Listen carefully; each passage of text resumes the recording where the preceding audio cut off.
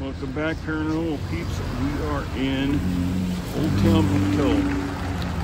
That's one of the buildings I want to check out, is the old Paris. Now, Pocatello has got a history, I guess. Not a good history, but a history. A lot of these old buildings haven't changed since the old horse and wagon days.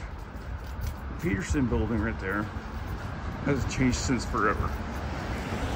But walking down the street here, and I'm going to show you some really cool places that you should check out if you want to do a paranormal investigation. But there is the old Carlisle. Been in there, got a lot of antiques and weird stuff you should check out.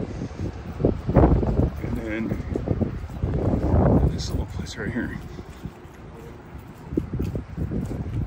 A lot of antiques, stuff for sale. Pretty neat little building.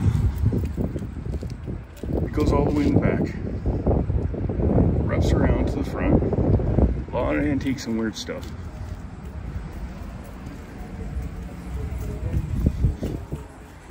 Here's another one right here. A lot of antiques and weird stuff. I'd love to check this place out.